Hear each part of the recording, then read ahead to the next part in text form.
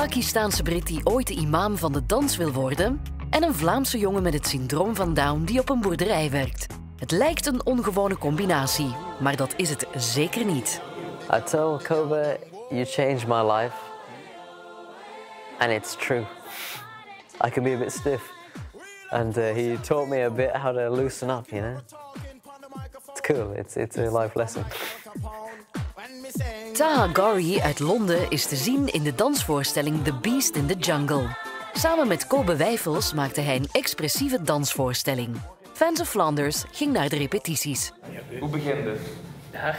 Oké, ga maar. The piece is called The Beast in the Jungle. It's about a personal journey between two people who would really unlikely meet.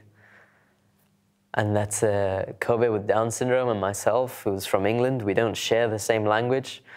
We really are quite different people. And this piece is completely about Kobe and I growing together. Oh, we'll go there again! No, please! Ever since I was a kid, my grandmother used to ask me, what do you want to be when you're older? And I used to always tell her since like the age of 3 that I want to be an artist. It's not common to grow up in a Muslim family and turn out to be a dancer.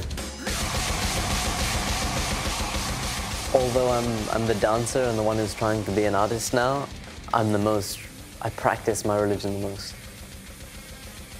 I pray as much as I can. When I was 11 years old, I had a rheumatism in my spine, which stopped me from playing sports. I didn't take part in any physical activities in school. And during that time, yeah, I guess I was sad and I used to pray a lot. Every time I perform, I pray in my head before I go on stage. When you pray, it's a physical thing. It's an expression of gratitude. Because I find myself so lucky to be able to perform and to be able to have a voice heard. Yeah, I'm very grateful for that. You changed my life.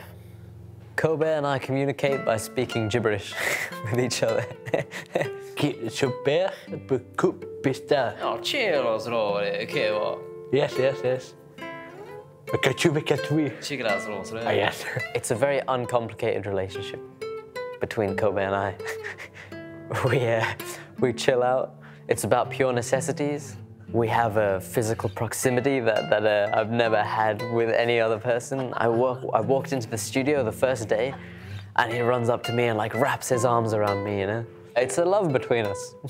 It's a funny love between us. Het is een beste vriend.